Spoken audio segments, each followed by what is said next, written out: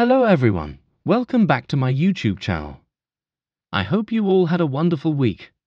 Before we start to explain the strategy, you need to know several smart money concepts, such as order block, break of structure, and change of character.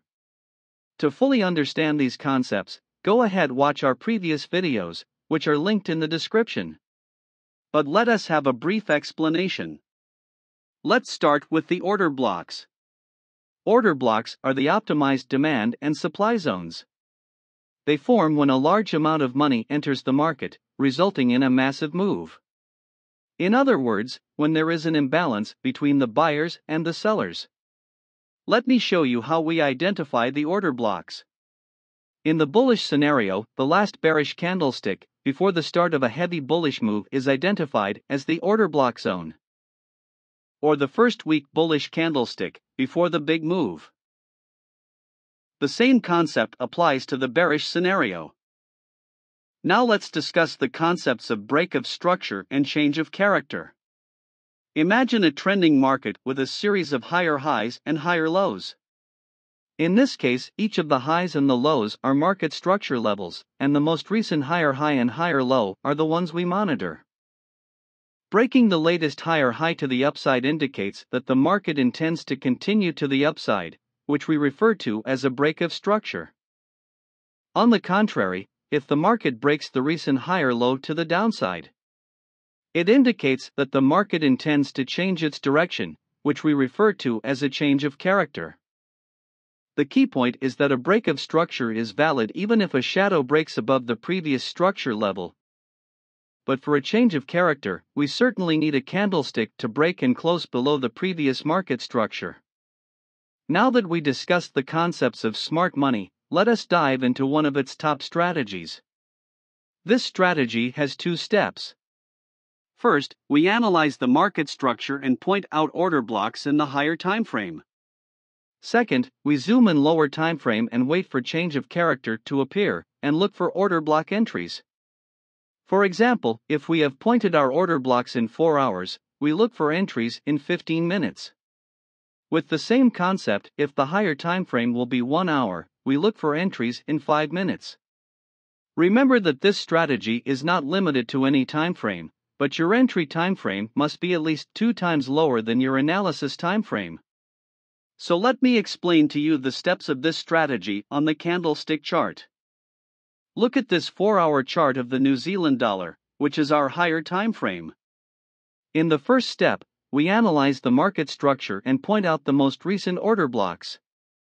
Here we have an uptrend, with this recent move with imbalance and break of structure. So, this level is a perfect order block zone that potentially can get rejected and give us a trading opportunity. Now, all we have to do is wait for the price to touch the order block zone. In the second step, we zoom in on our entry time frame and look for trading opportunities.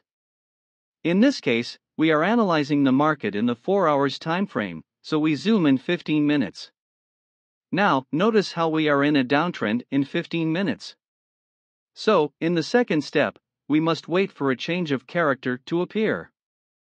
If we see no change of character, then we will have no trade. In this scenario, for having a change of character, we need a candle to break and close above this area. Like this. This is a sign that we are no longer in a downtrend, and the market can potentially start to move to the upside. So, next, we look for new order blocks to place our trades. In this case, this zone makes a perfect order block since it belongs to the move of change of character. So, this is how we execute the trade. We place our order, a spread size above the order block, with stop loss being a couple of pips below the lowest point of the zone. For the first TP, you could close half of your position when the price reaches your 1 to 2 target. This way, even if the price gets back and hits your stop loss, you are at break even. For the second TP, you can target the next level of structure in front of the market in the higher time frame. Or, you can also track down your profit, meaning that every time market makes a higher low, you reposition your stop loss a couple of pips below the lowest candle. But that is not all. We can look for further entries as the market continues to go to the upside. Every time market makes another order block, we could place a new order with lower risk. For example, notice how the market has created a new order block here. So, we set another order. Again, we have another order block, so we place another one. But this is optional, and never try it before backtesting enough and gaining the required confidence. Also, keep in mind that whatever position size you risk for the change of characters order block, you need to risk half of the size for the following trades. Also, never have more than 3 trades open for the same analysis on a pair. For example, if you have a small account and are willing to risk 2% for the first trade, risk 1% for the second and third. This way, in the worst-case scenario, you will only lose 4% of your capital. But in the best cases, you will earn far more profits, which is how you make a smart risk. I hope this was not confusing for you. If it was, let me show you more examples. But before we do that, if you feel generous, please go ahead and click on the like and subscribe buttons since it goes a long way to support us in making more videos. Now, let us look at the Euro-Dollar 1 hour's time frame. Here, we can immediately notice this impulsive move to the downside with imbalance and BOS. So, we draw our order block. Now that the price has reached this level, let's zoom in 5 minutes time frame and look for entries.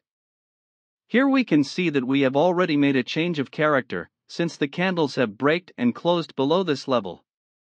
So we mark this recent 5 minutes order block and place our sell order. Now, notice how price made a new order block. So without canceling our first trade, we will place another one with reduced risk. Now let's see what will happen. So price came back and hit the stop loss of the second trade and triggered our first one and hit our target. In this case, you would lose a small percentage on the second trade and profit much more from the first one. This is a common scenario while trading the smart money strategy. You should not cancel your orders before the price reaches your target. Let us see another trade example on the Aussie dollar, which is partly different from what we had earlier. Here we have an impulsive move to the downside, so we draw our order block. Since this is a 4 hours time frame, we zoom in 15 minutes to find possible short entries. In 15 minutes, we have already made a change of character, so it's time to find a new order block and place short entries. But there is one problem. We want our stop loss protected above this swing high. But we cannot identify any order blocks here. So how do we place trades? In situations like this, we enter the market with retracement levels. We open Fibonacci retracement and place the sell order precisely in the middle of 618 and 786 levels. We want our stop loss wider this time because we are early sellers since the swing high barely touched the 4 hours order block. Usually, the market likes to hunt the stop loss of early sellers. Okay guys?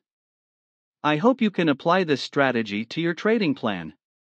But remember, knowing this strategy is not enough, and to execute it correctly, you should test it on different currency pairs to find the best pairs for this.